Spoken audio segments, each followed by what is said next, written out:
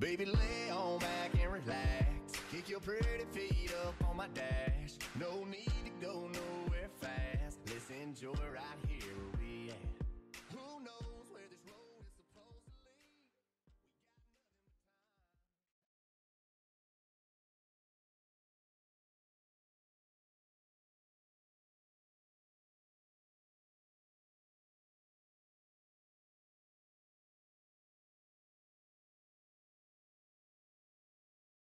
Hi everybody, back once again with part 2 for Art 8.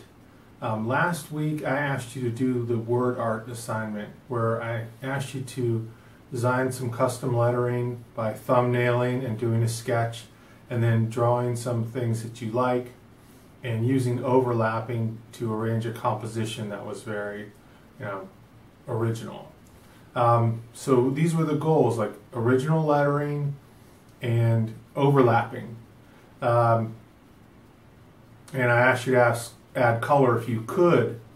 But I had 3 that I thought were really good. Some of the first ones that I got, and I'm showing them right now here in the video.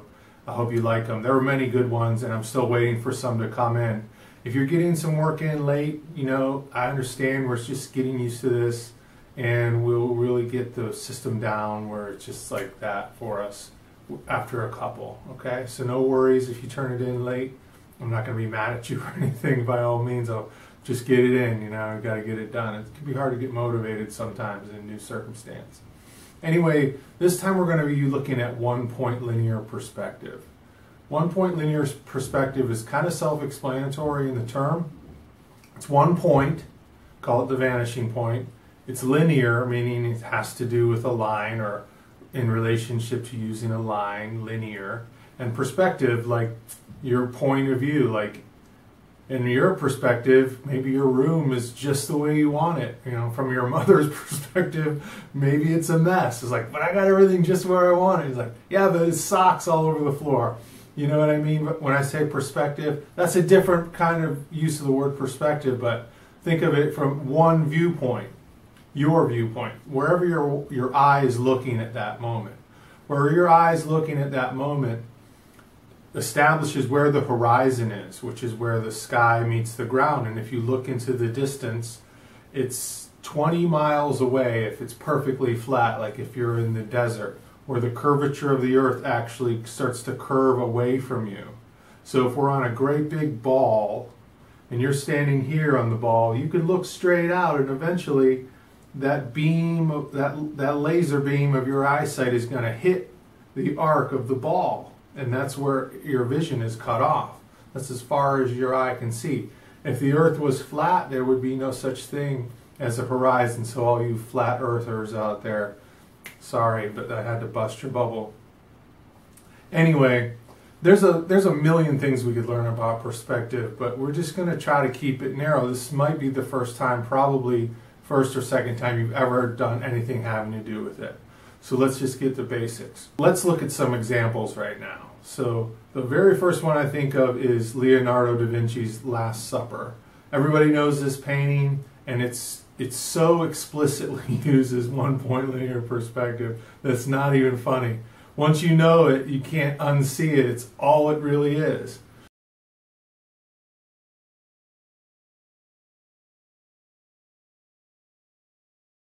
Much later in time, like in the 1930s, 1950s, was doing these paintings. I'm sure you've seen these before too, in the vein of surrealism, where it's kind of like a fantasy drawing. It uses the concepts and the constructs of real painting and real drawing, but it's all make-believe. And nobody had ever done anything like this before Salvador Dali or like Rene Magritte. These guys are a groundbreaking artist. Anyway, here's Salvador Dali's The Disintegration of the Persistence of Memory. You can see the perspective really, really explicitly in this painting. And then you probably know the persistence of memory much better. I'll share with you, I saw this painting, The Persistence of Memory, this past winter. I was in New York City on a study tour. And that painting's only like this big. I couldn't believe how small it was. I always thought it was like a great big It's only like this big. It's like, oh, this is it. This is all it is. It was small, but Dali painted all kinds. He painted so much stuff, and he was very prolific. Big ones, small ones, medium-sized paintings. But I always thought it was bigger. Anyway, so 1 point perspective can be found starting around 1420s, like just before Christopher Columbus discovered America. It's considered a Renaissance concept, although they say it was rediscovered by Filippo Brunelleschi, because if you know your history, there's antiquity, it's like the Greeks and the Romans, the Golden Age. There was the Dark Ages where learning kind of fell apart.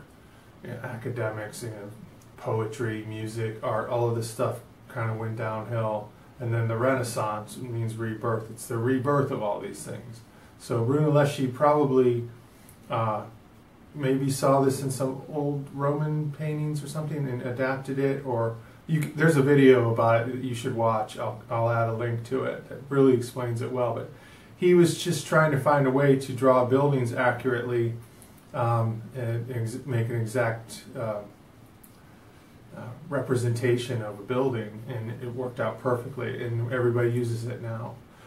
So let's do it. I'll show you how to do it. Alright, so what do I need to get this done? Let's have a blank piece of paper. I'm using printer paper because I assume you have some of this. If not, use any paper you have. But this size, notebook paper, printer paper is good. You can go bigger if you want, but I'm going to use this. It'll be easier for you to follow along with the same size I have. I gave you these terms here. I'm going to go over them now. And I also gave you a diagram. You can find these as attachments in the Google Classroom assignment. The diagram is good to have if you wanted to print it or just keep it up on your computer screen as a reference. The terms list, it's some of these you like, yeah, I know what the horizon is, Mr. Nailitz. It's just the line I talked about earlier where the sky meets the ground. You probably never heard of the term orthogonal or orthographic. Orthogonal line is a line that is perpendicular to another line. So like if I look at this book, if I'm looking at this book straight on like this, this would be the x-axis, the width, or going this way. The y-axis is going up, and then the z-axis is going away from me. But if I turn it this way, this is still a right angle, just like this is still a right angle. And I'm showing this on this term list on the bottom on the image. Although it isn't showing up here on my paper, it's on yours and it's here in the video. So that's an orthogonal line, but when we do a 1 point linear perspective drawing, this is the orthogonal line. This was the edge of the book, remember that? And this is going away from me, it's diminishing in size, it's disappearing as it goes closer to the horizon. So that's why it's diagonal. So vertical, we know this is perpendicular to horizontal, so if this is horizontal, this is vertical. I think everybody knows that, so that's those three. An oblique line just means it's not this way, it's not this way, it's not this way, it's going in another direction. You can remember the term, the obliques, these muscles here that go like this. It's because they go diagonally at a slant that they're called the obliques. So an oblique line is just a diagonal line, slanting or sloping line. Take the time to read these. I try to make them very simple, easy to digest, but if you don't take the time to actually read something, good luck.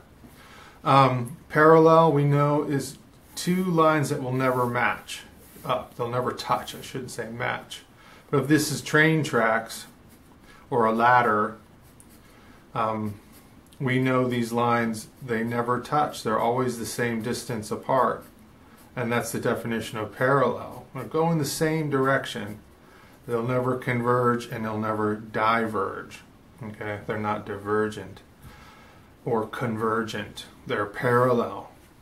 When we draw these same train tracks in linear perspective, we set up a horizon and they go like this, and they actually do converge in the viewer's eye.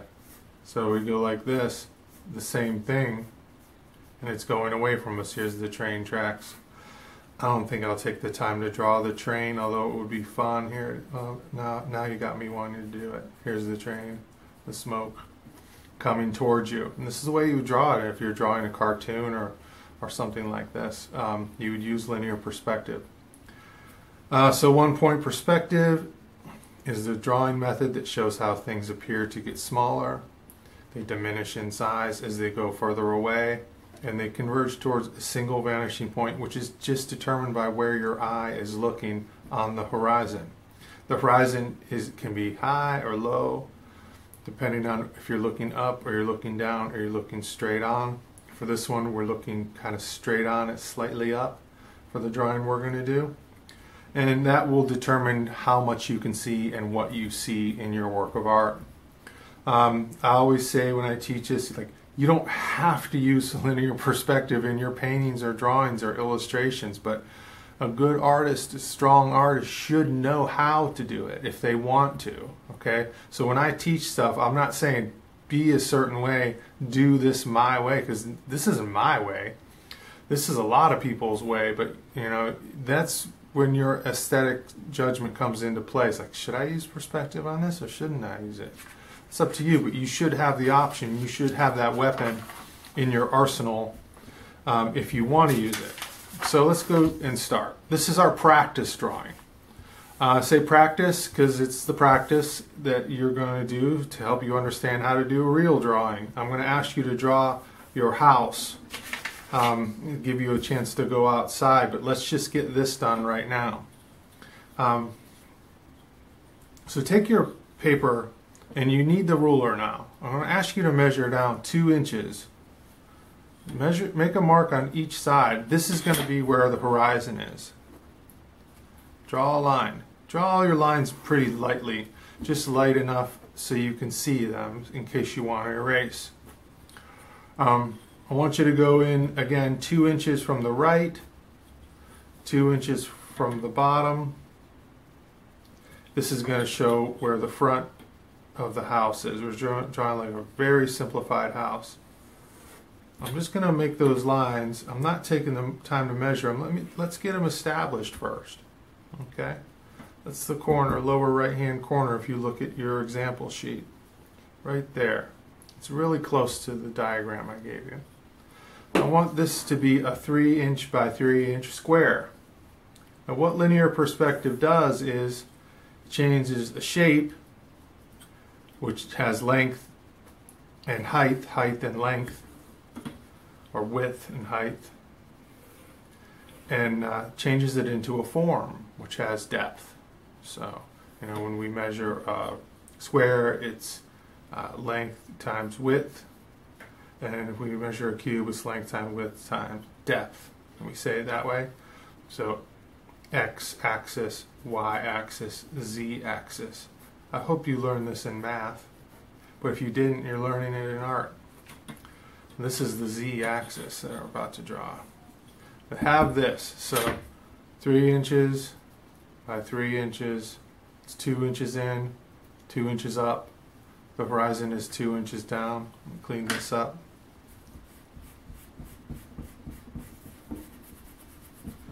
Following, you know, if you get behind, it's nice, you can just pause the video. It's like raising your hand. I would stop everything for you. If you raise your hand, this video pauses like a hand raise. So this time I'm going to go in 3 inches this way and make an X on the horizon. Okay. 3 inches in here. This is all just random choice by me. So when I'm drawing it this way, it's as if I'm kind of standing over here, looking here, and the house is over here on my right a little bit.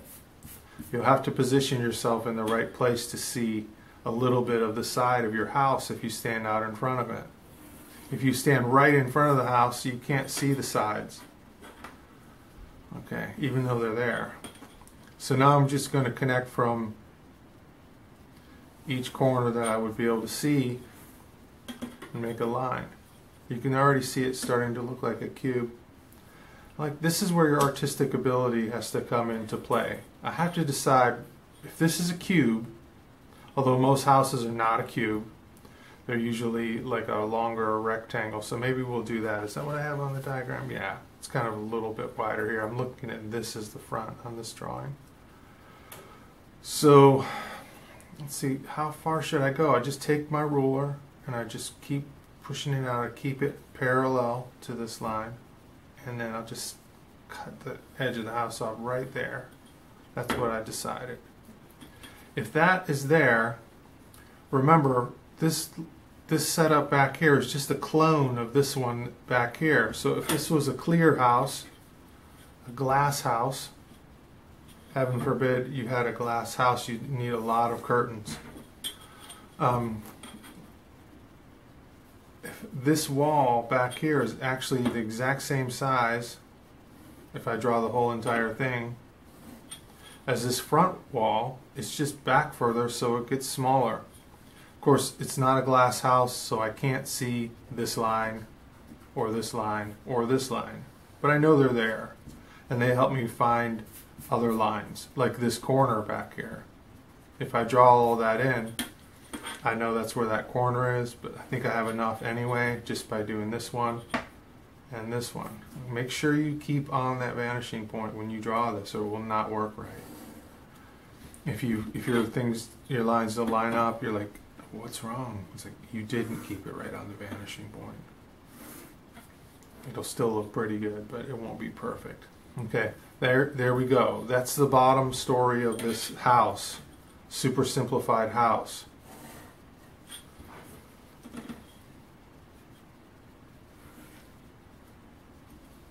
Maybe we'll do this drawing. I don't know if this will be enough. It might be too easy for you. Let's see. If it turns out to be too hard, maybe we'll just do this and that would be enough. Look what I did right there. I put an X through that because I'm trying to find the exact middle of it. Okay. If this was a square pizza and I just did this, I would have 4 exactly the same size slices of pizza, so everybody could get the same amount if there was 4 people. This is the middle, so I know if I draw a parallel line, which is vertical, straight up through this line, and I want this to go up above the horizon. This is an imaginary line that is running from the peak of my roof down to the floor. Okay? I'm checking my diagram, make sure I'm lining up with what I want you to do, so you have that as a reference. Yeah, just a little bit above the horizon. This will help the drawing be easier for you to draw. And just bring down one side of the roof here, the other side here.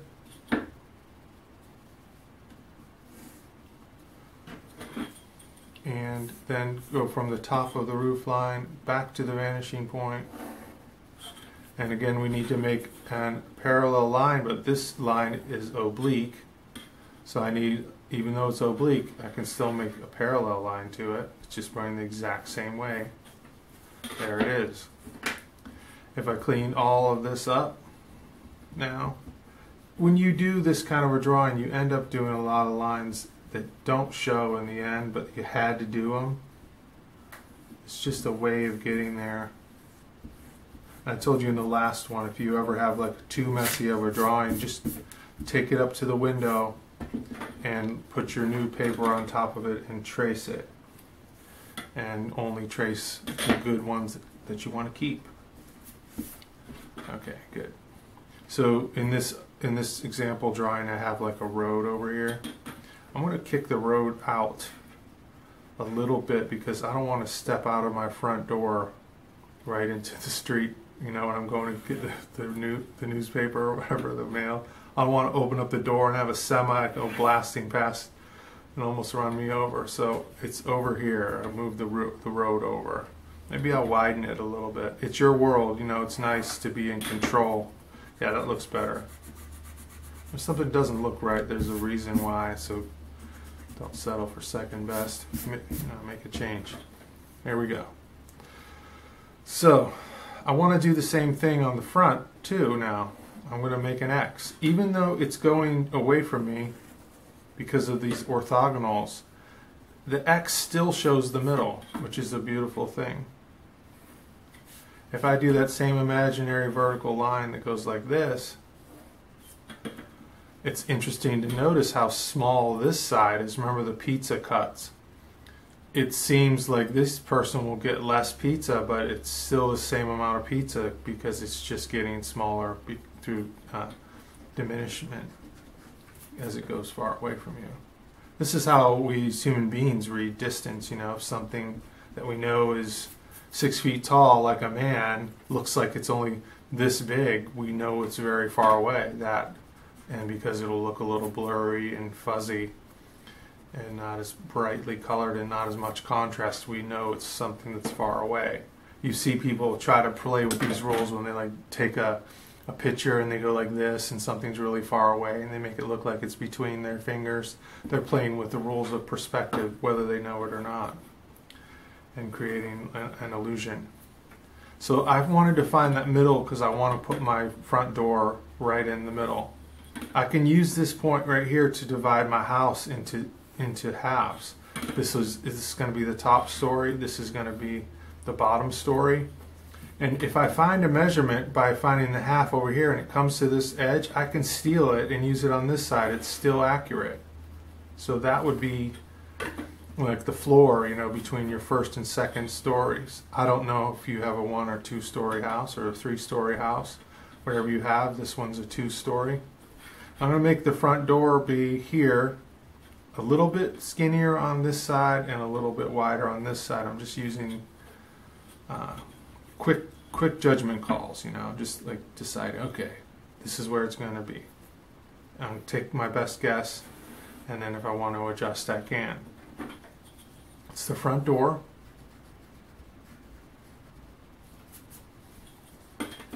This is going to be the sidewalk. This has got to be horizontal because the ground is horizontal here. You can see it kind of looks right. All right. So I don't need these anymore.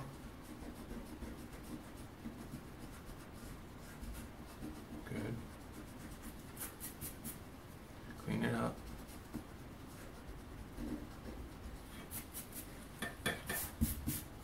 Everything's looking pretty good so far. I'm going to put in some windows. I'm going to choose to put them in over here to show you how these measurements line up and how you can steal them from one side to the other. So I know if I'm looking at the house and this is the bottom of the roof, the window doesn't usually come all the way up to the top of that. There's usually some space. And I'm going to draw the windows all the way across the whole house. Most houses don't do that. Some modern houses do. It looks pretty cool. But your standard house will have probably 2 windows or 1 window on the side like this. And I'm going to take these same measurements here. I have about this much space from the bottom since I cut this in half. So about that much, and about that much from the top. I do that here. I'm not giving specific measurements because you'll find this on your own. This is a practice. Once I draw it, you'll say, oh, okay. So, there we go. I'm pretending for a bit that the windows do go all the way across. Just because I want the top of the window here and the top of the window here to be at the same place. So now I'm going to cut both of these windows off at the same time. I'll say, well, how wide should a window be? About that wide. Excuse me. Same distance here, over here, roughly. And then however wide this is, I got it about 5/8. I'm using the ruler this time. I don't have to measure it 2 times. I just keep my ruler vertical and draw it. That's all right. I could have fit 3 windows, but I won't.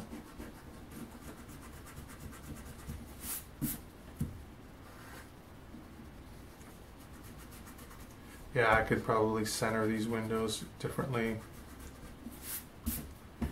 That's good. Maybe I'll put like a scary window here. If you ever saw that movie, they would have like these windows look like eyes up here, Amityville. I'm gonna put that kind of a style window here.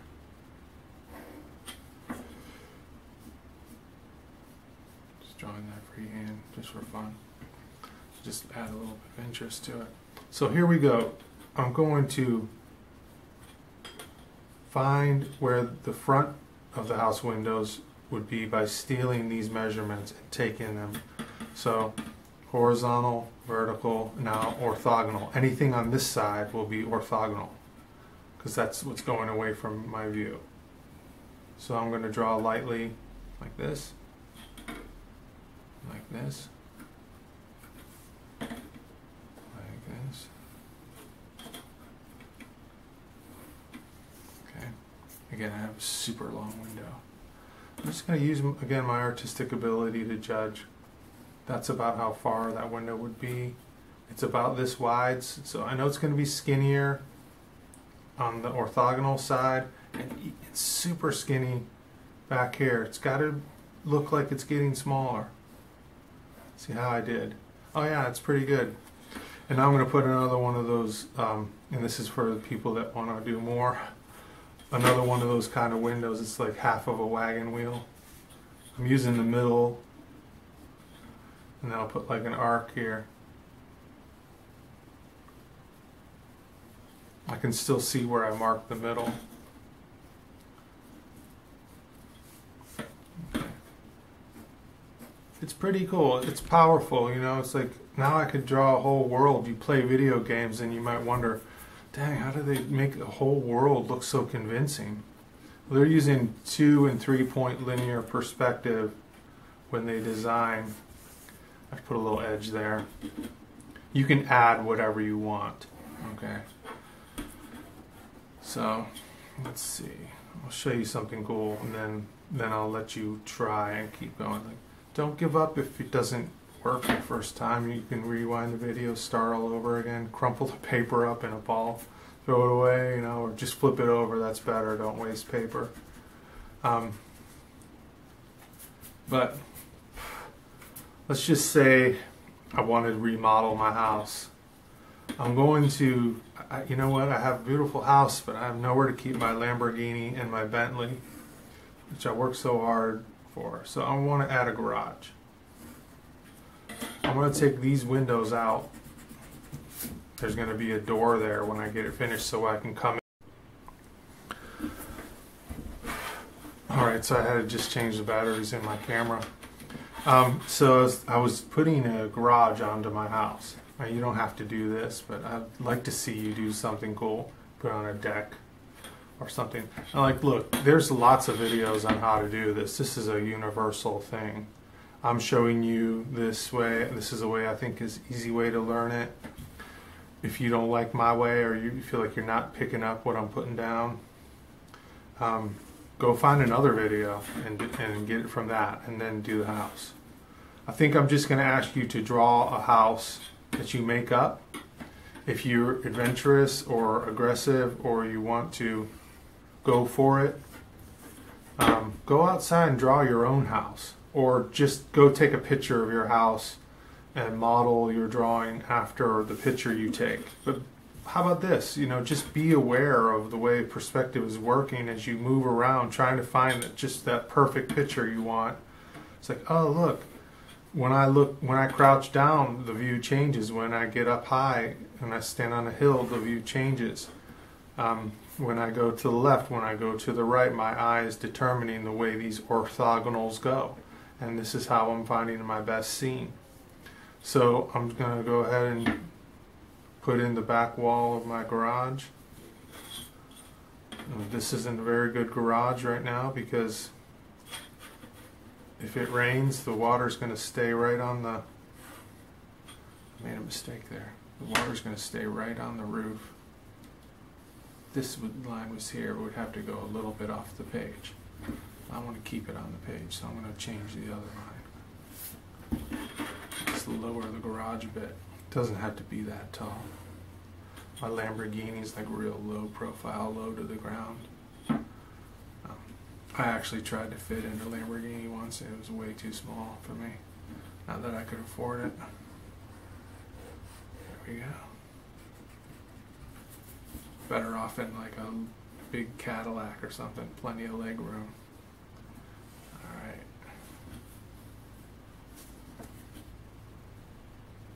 So, there we go. This is my 2-car garage, and I'll find the roof line the same way. I could point the roof line like pointed here, but I don't think this is good construction because then water's going to run down towards the house. So I'm going to point the roof sloping the same way the roof of the house goes. I know it's only a drawing, but this is what I'm thinking of. So I'm going to put the X again, although I could just measure it, you know.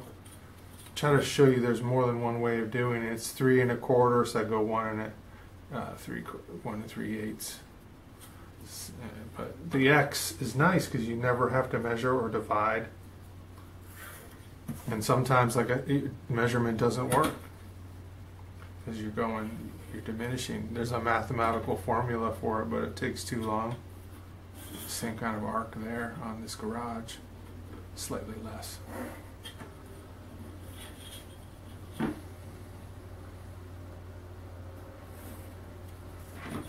Follow it back to the vanishing point. I know it's going to stop here. This is a parallel line. Just drag my ruler back. Okay. Tell you what, I'm going to draw more on this and then I'll come back, but I'm going to add some plant life and things like this. I would probably put a tree here. I can use perspective on anything, humans, plants, animals, whatever. It's not necessarily linear, you know, like a box or a cube like a house is, but I know that if this tree, say this is like a 14-foot Fraser fir right here, if I have the same exact size tree over here on this side of the house, it's only going to come up to here and it's going to look smaller. So I'm going to use these. That looks pretty good. I'm going to draw a little bit more. I'll come back and show it to you, and that'll be it. And then I want you to turn this in. I'll ask you to put your name on the file name like this: Jason Nailitz, LP, linear perspective. What we call it. All right, I'll show you this when it's all done. Have fun. Lay on back and relax. Kick your pretty feet up on my dash. No need to go nowhere fast. Let's enjoy right here where we at. Who knows where this road is supposed to lead? We got nothing but time. As long as you're right here next to me, everything's gonna be alright. If it's meant to be, it'll be, it'll be. Baby, just let it be. If it's meant to be, it'll be, it'll be. Baby, just let it be. So won't you ride with me, see where this thing goes. If it's meant to be, it'll be, it'll be. Baby, if it's meant to be, if it's meant to be.